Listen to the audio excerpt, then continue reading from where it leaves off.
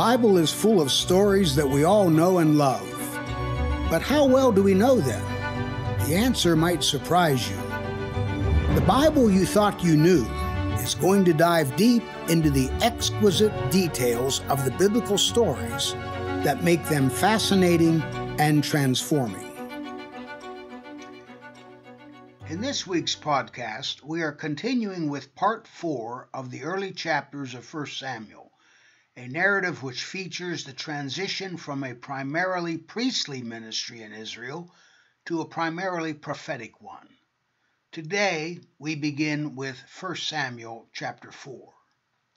This chapter begins with an odd statement. It says, "Now the word of Samuel came to all Israel." That's in verse 1. What makes that odd?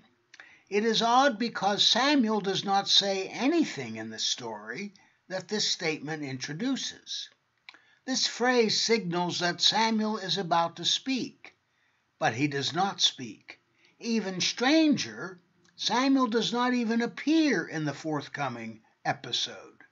This anomaly has prompted translators to transfer the first verse of chapter 4 to the very last verse of chapter 3. Most English translations do just that. My argument is that the versification of the Hebrew text is just fine. This is why I think that. Virtually every time a phrase like this occurs in the Old Testament, it introduces a prophet who is about to speak. In effect, after 1 Samuel 4:1, the reader anticipates Samuel, the newly called prophet, saying something. The fact that he says nothing and does not even appear in the next episode is telling. In short, the reader is given notice that what transpires in the next incident should be seen, as it were, in a prophetic pregnant pause.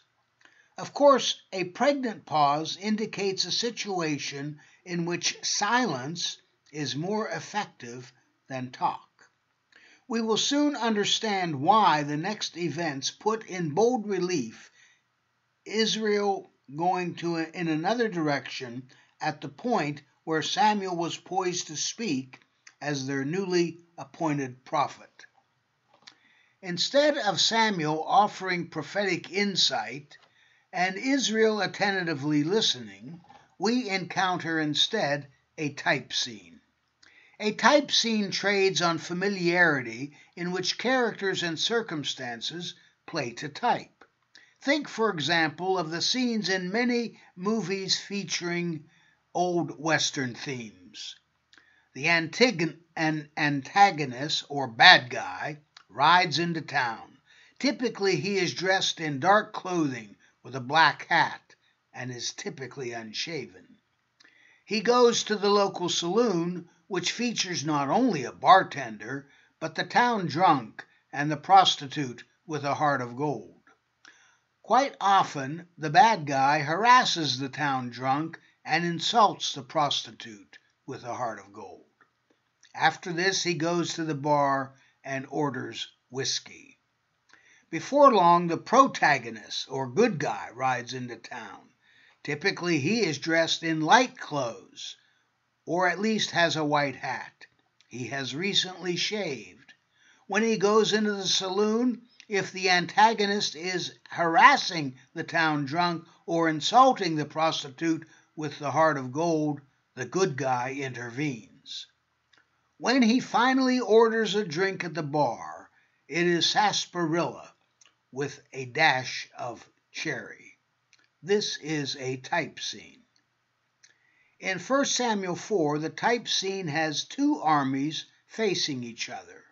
The Israelites were encamped in Ebenezer, and the Philistines were encamped in Aphek.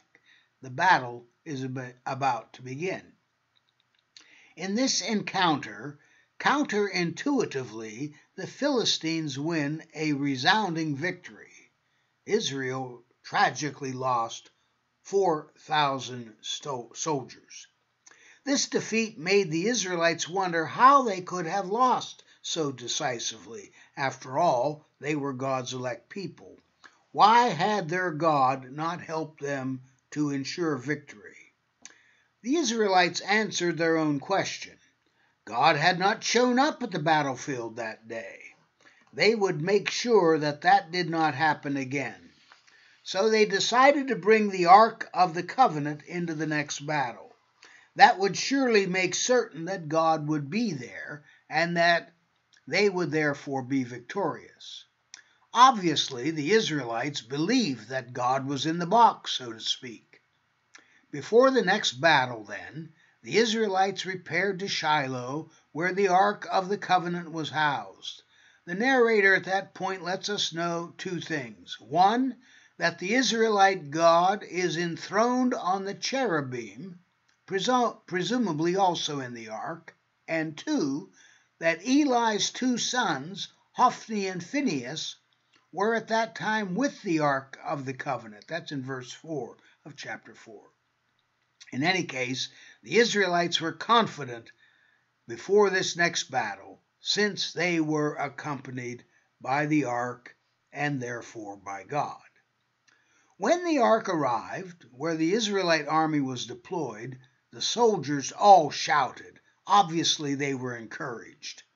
As it turns out, the Philistines also believed that the Israelite God had made an appearance. They too believed that the Israelite God was, quote-unquote, in the box. That's in verses 5 and 6. They said as much when they declared, "A God has come into the camp." End of quote. This made them afraid. Indeed, they figured that they were doomed for the next battle. That's in verse 7. The Philistines knew the reputation of the Israelite God. They were quite aware that this deity had taken on Egypt and visited on it all manner of plagues. That's in verse 8. Nevertheless, they had a battle to fight.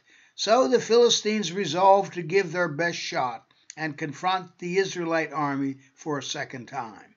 If they did not win, they might end up as slaves in bondage to these Hebrews. That's in verse 9. The battle was engaged, but once again the Philistines won. In fact, the Israelite army was routed. This time the Israelites lost 30,000 troops. No wonder every Israelite headed for home as fast as possible. But the lost troops were not the only casualties. On that fateful day, Eli's two sons, Hophni and Phinehas, were killed. Even worse, the Philistines managed to capture the Ark of God. That's in verses 11 and 12. Eli's two sons died just as the man of God had earlier predicted. That prediction is found in verse 34 of chapter 2 of 1 Samuel. In the meantime, word of this disaster was about to reach Shiloh. A man who lived in Benjamin ran to Shiloh with the awful news.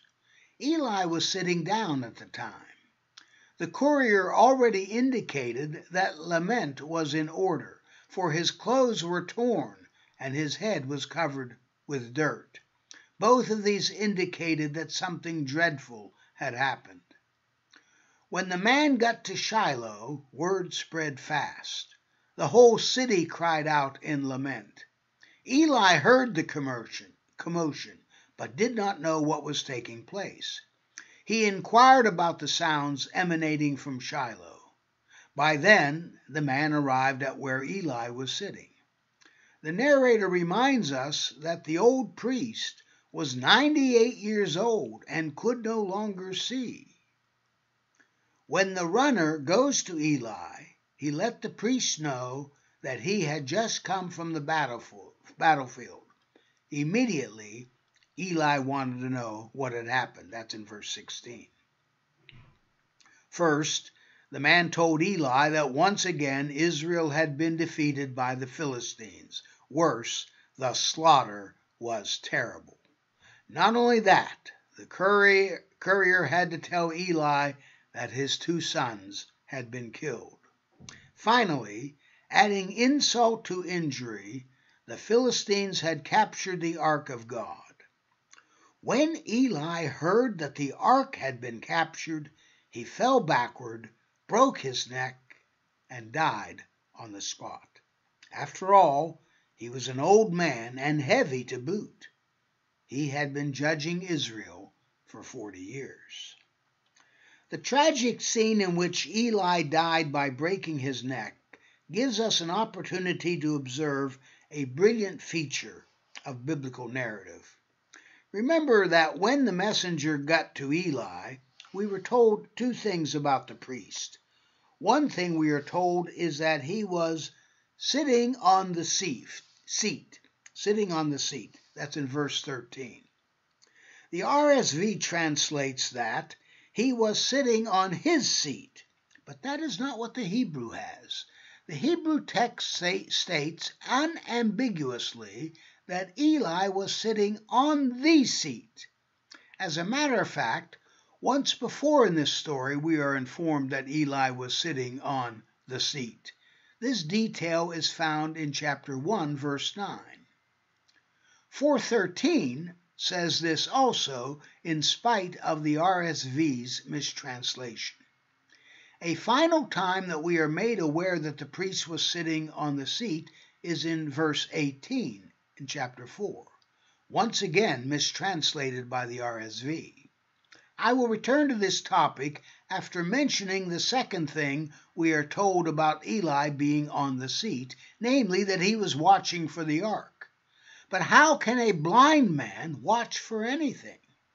Keep in mind that in 4:15, the narrator let us know that Eli was 98 years old and could not see.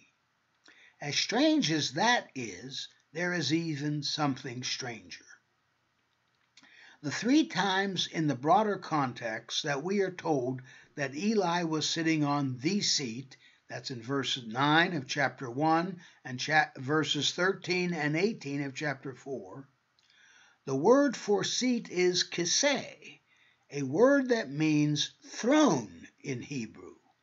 This word normally refers to a seat that either a king or a queen occupies, or, metaphorically speaking, a seat reserved for God, who is sitting on a heavenly throne and exercising royal functions. The word is never used to describe ordinary, everyday furniture. Using this odd nomenclature begins to make sense when we consider what Eli was doing the three times he was occupying the seat, or more literally, hakiseh, the throne. In the first reference, verse 9 of chapter 1, Eli was sitting on the seat when he was unable to distinguish between a woman who was praying and a woman who was drunk. That suggests myopic spiritual insight. In the second reference, verse 13 of chapter 4, we learn that Eli was watching for the ark while he was sitting on the seat. By now, he was not merely spiritually myopic, but blind. The third time Eli is depicted sitting on the seat, we cannot help but notice his reaction to the messenger's terrible news. When he was told that the Israelites had lost the battle, that they suffered dreadful losses, and that his two sons had been killed, there was no reaction. However, when he was informed that the Ark of God had been captured, at that very point, he fell, broke his neck, and died. It turns out that the seat symbolizes an office, or exercising the duties of an office. We have many examples of this even in the English language. Someone runs for a seat in the United States Senate. Everyone knows that this seat will allow that person to exercise power. A judge rules from the bench, another way of describing judicial authority. When the Roman Catholic Pope speaks ex cathedra, which means from the chair, that means that his utterance is absolutely true. If one is in charge of a committee, one is said to be the chair. In some, holding an office or exercising power is often indicated by using the metaphor of sitting or occupying a certain chair. When the furniture is a throne, we have no trouble envisioning a king or queen ruling. So, why is Eli pictured these 3 times on the throne, especially in light of the fact that priests do not typically sit on thrones? Mostly this is to emphasize that Eli is not exercising appropriate authority. As a priest, he failed to discern that Hannah was praying. Instead, he thought she was inebriated.